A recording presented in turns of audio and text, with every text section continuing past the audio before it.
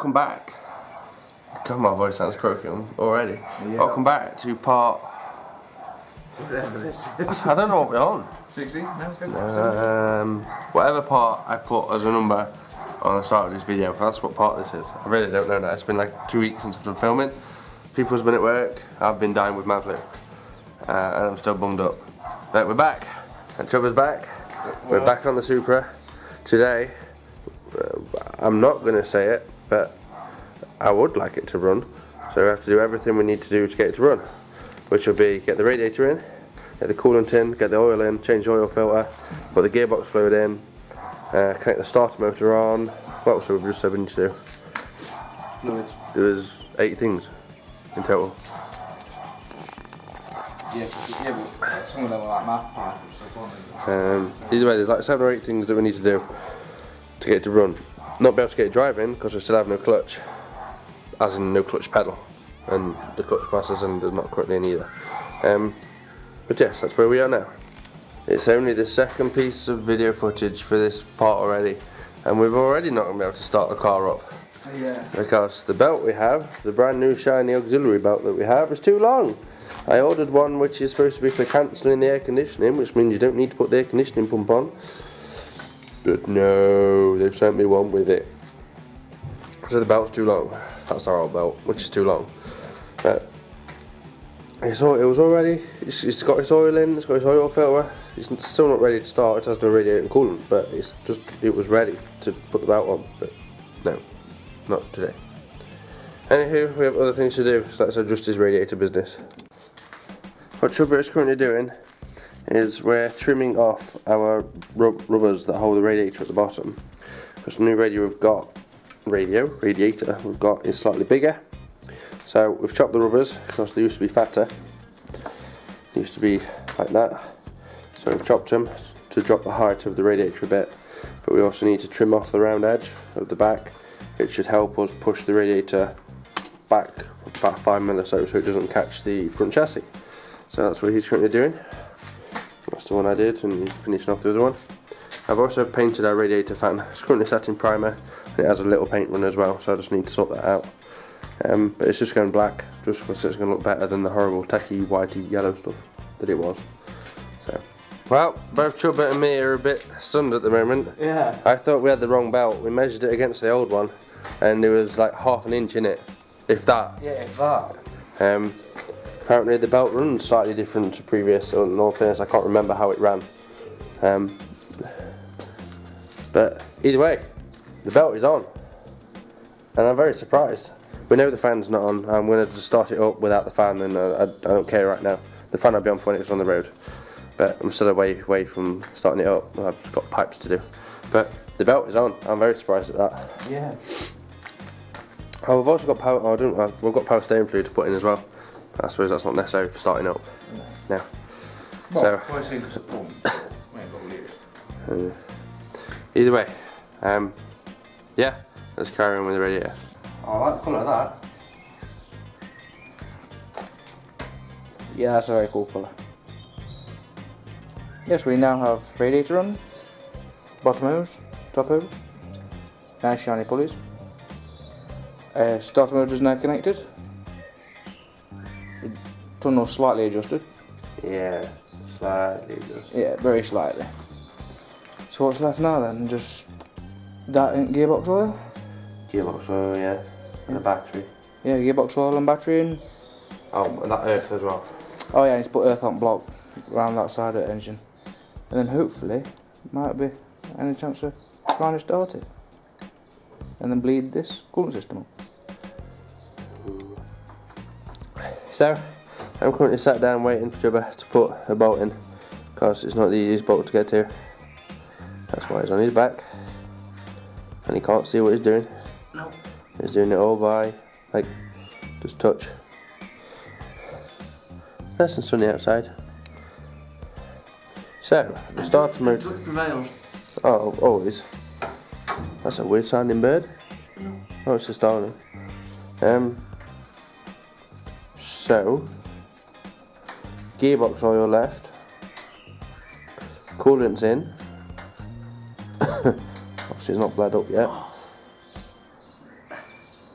Oh, we also need to put the interior trim panel back on that's got the immobiliser. You don't have to put it back on, just put it in the car. Yeah, but you know what I mean, you've got to connect the immobiliser back on. And the battery. Yeah. And the battery charger. Yeah. Cool. You alright? Yeah. Just getting blood back to my hand. This does look like a car. Looks like an engine now. Now it has a radiator in it. Looks like a car. It looks like an AM car, it's not as a Supra. Yeah.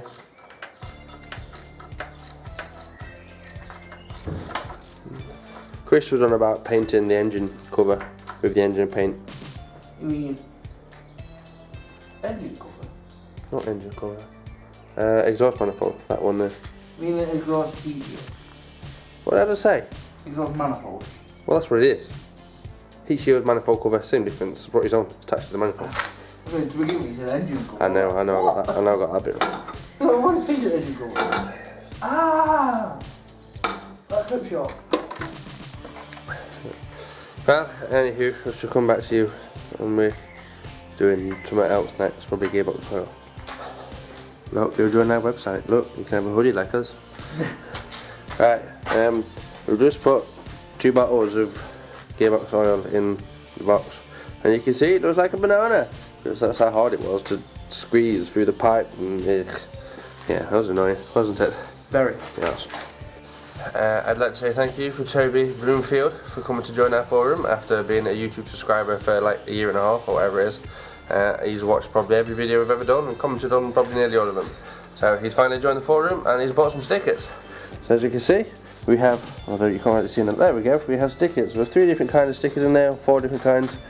I'm going to be nice and I'm going to chuck some extra ones and I'm going to send them in the post. Because you know, he bought 2, I'm going to give you 4, 6, I'm going to give you 6 stickers. See? This is what happens. Come and join our forum. Buy some stickers. Support us. So Supra has connected this temporary our immobiliser back in there so we can take the immobiliser off. Battery is currently on charge. Yeah, everything has oil, everything has coolant, levels have been checked. I'm just going to set this camera up on a stand and you will genuinely watch the first time we try and start this engine. Since it was took out? Since it was took out, yeah. We haven't tried it yet, honestly, look, lead is still off. Yeah, so I'm going to set this down on the stand. Here's my stand. And I'll just leave it recording while we're looking around. We'll do a bit of running around, checking for leaks and noises, if it even runs. Because besides us all that it won't. And then we'll have to, it'll probably just go clap, or might not even do anything at all. But fingers crossed for us.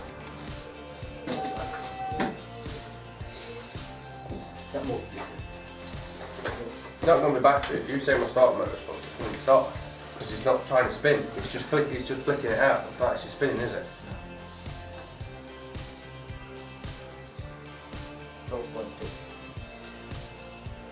It should try and fight with that, because I fired with less. Crap. Excuse me. Are you serious? Just ask me that question. Turn around. Look on the wall. Turn around. And I've got 4 more in the freaking shed, so you know. What? 4 more in the shed. So take your pick which hammer you want. That's the first thing he bought. Is that on record then? Yeah.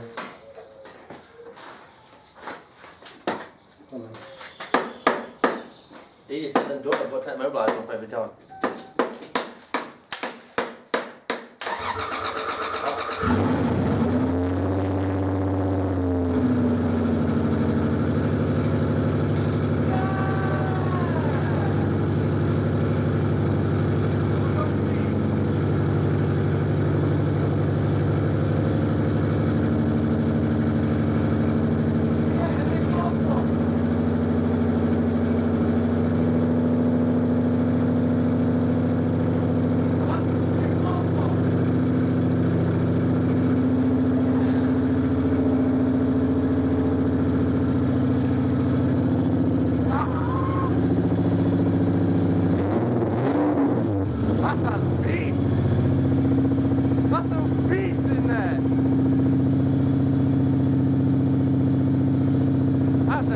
Turn that off. Turn that off.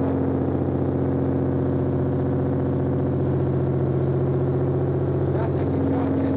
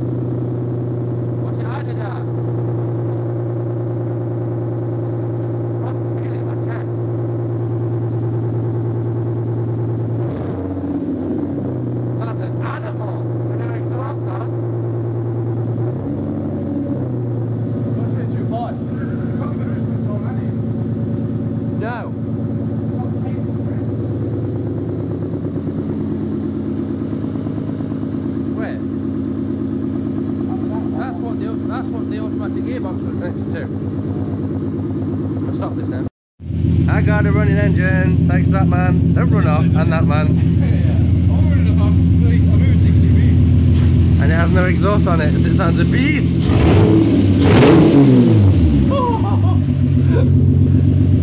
Should be like that all the time. Sounds proper beasty. We have some exciting news. It's time to start the Supra. Take the immobiliser off. Take the immobiliser off. Immobiliser's off. Key in.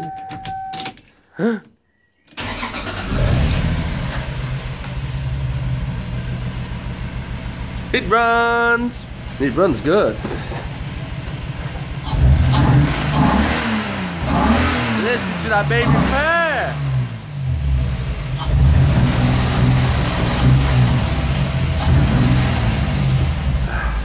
That's so happy, dude. I am, I was running.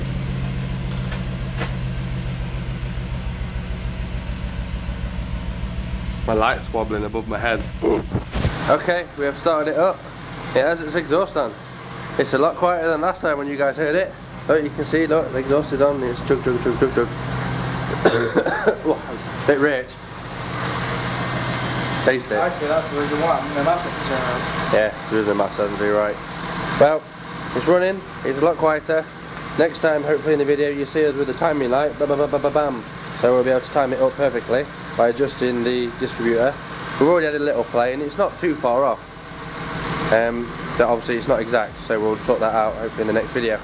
And we'll try and get the clutch and the brake pedals done in the next video too, so then we can actually go and drive it on the garden. So, thank you very much, people. Like, subscribe, and join us in another video, whatever part that will be. Yeah. Because I don't know what this one is yet. Yeah, me neither. No. So, down below us, in the description, there is links to our website. Come and join us, check it out, and come and buy some stickers too. If not, we'll see you on Facebook. Peace, dudes. Yeah.